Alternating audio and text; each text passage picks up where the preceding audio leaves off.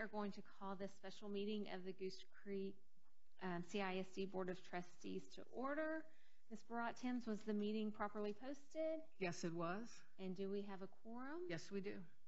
Good. And do we have any citizens participation? No. Okay. Dr. O'Brien? Yes, this meeting has been called to order to present to the Board of Trustees something to consider. In action item 3A, discuss and consider approval of resolution authorizing intervention in the accountability lawsuit against the state of Texas and related actions. Administration understands the board will need to consider this recommendation and would hope that you would approve this following a closed session discussion with legal counsel.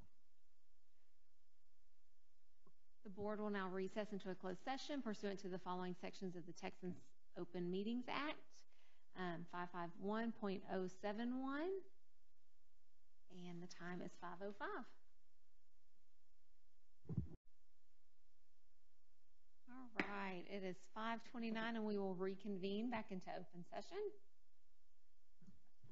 At this time, administration brings before the board for consideration of adoption of the resolution authorizing the district to join the litigation against the Texas Education Agency, challenging the lack of transparency in the calculation of school district accountability ratings, and authorize the superintendent to take all steps necessary to implement the resolution as discussed in executive session. I move to approve the resolution as presented. I second it. Okay, I have a motion by Mr. Clem, a second by Mr. Campisi. Any discussion? All in favor, raise your hand. I see 5-4, 0 against, so the motion passes. Thank you. All right, this meeting is adjourned.